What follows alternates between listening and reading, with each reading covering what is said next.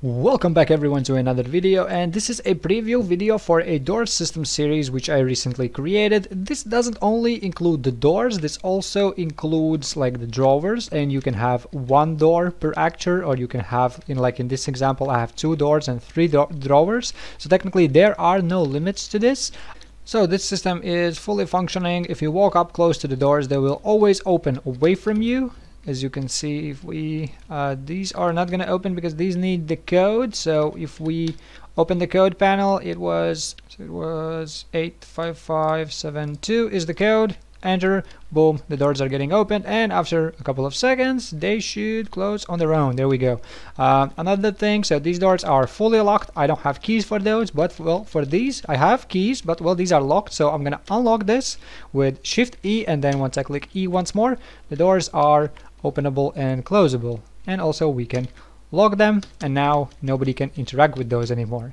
The next thing is here we have some shelves, some doors for this cabinet, we have some drawers, and if I'm not mistaken, the second drawer requires you to have a code. There we go. So it's 992211, and the drawer is getting open and it should close. There we go. So all of this system is fully replicated. So if we would open this from the client side, so you can see we are opening the doors.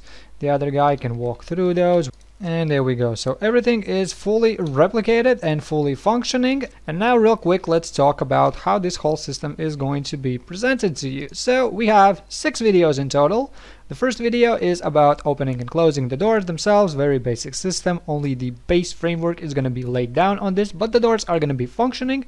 In the next video, 9 minutes, well 10 minutes, we're going to add locking mechanism so that we could use a key. Right now in this project file that I just showed you, we are using just an integer to determine what kind of a, well, technically key we need to use, but in reality it's just a number that you basically assign to your doors, and then you add that inside of your character, and then that works like your key. Later we're gonna add like actual keys as well.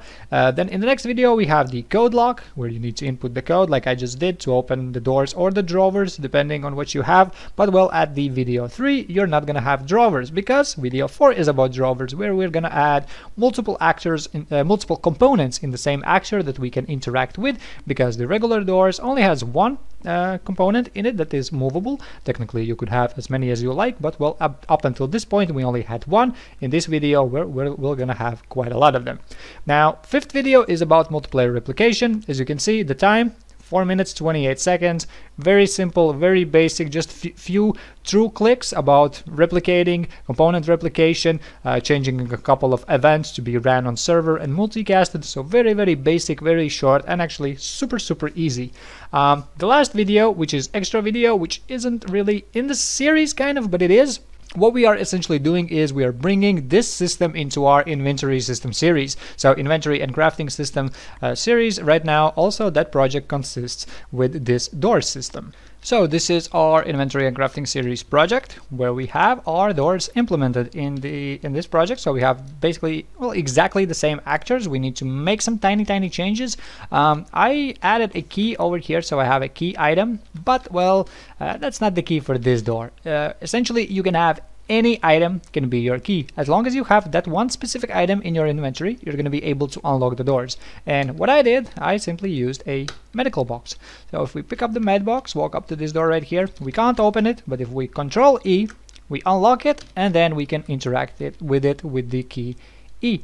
There we go. So that's basically it. So for the next few weeks, I'm going to be uploading these videos about this series. My Patreons already had access to these videos beforehand, so if you want to watch the whole series right now and you don't want to wait, you can obviously support me on Patreon, and you will receive, in my Patreon page, there is a link to a playlist with all of these videos, and well, hopefully within a few weeks or days, I might have another playlist for my Patreon. So yeah, thank you for watching, and I see you in the next one.